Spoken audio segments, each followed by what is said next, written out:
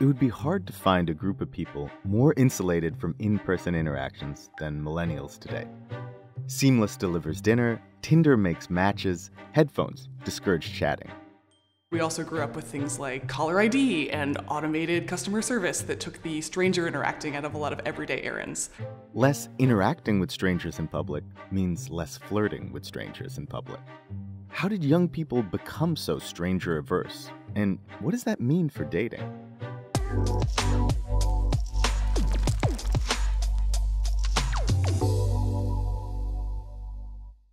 This is Ashley. She reports on trends in relationships and families, so she's interviewed a lot of people about their experiences dating. People who are pretty young, in their 30s, in their 20s, some of whom are in college. Technology has made the act of meeting people offline almost obsolete. With Tinder's estimated global user base at nearly 50 million, many people rely on apps as the primary way to date. Today's dating pool, I think, has a different skill set, being good at flirting in a way that translates to a text message.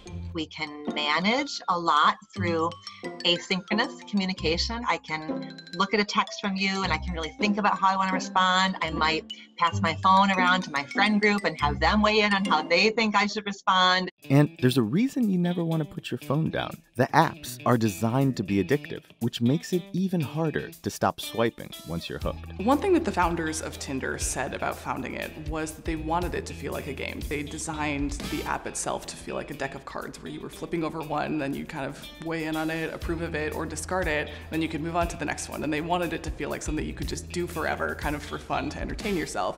When more and more people are finding dates from the comfort of their couch, the experience of dating becomes siloed from the rest of social life. I've heard people say sometimes they will have a good interaction or like kind of catch the eye of someone who's cute and then not say anything, just hope that they find them on the apps later when they're swiping. Whereas like I think in prior generations, people had much more of half an eye turned out toward finding potential mates, potential partners, potential dates, just kind of during everyday life.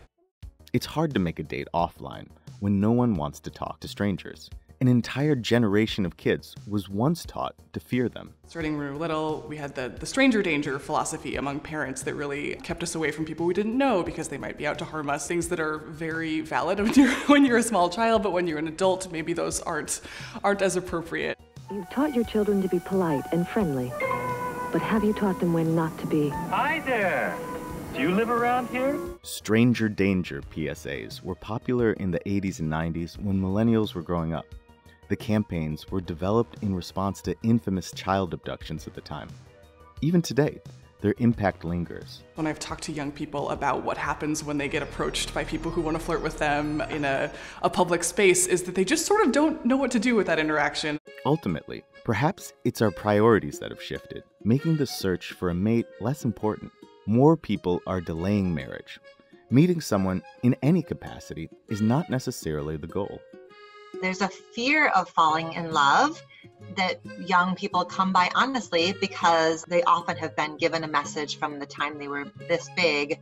It's education first, it's performance first, it's achievement first, it's ambition first. I have to have all these sorts of boxes checked off before I can even imagine bringing another person into my life. So, what has all this meant for love and partnership? For one, traditional social networks are broadening.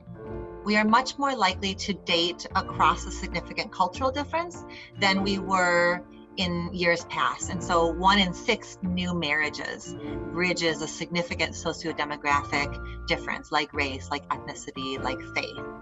But while some things have changed, others remain the same. People forget it was always hard to meet someone. Now there's just different problems. People are still looking for the same things, and the milestones are the same, the big questions are the same. How people find each other is the thing that has changed. Thanks for watching The Idea File, and if you like what you see, you can follow us on our YouTube channel.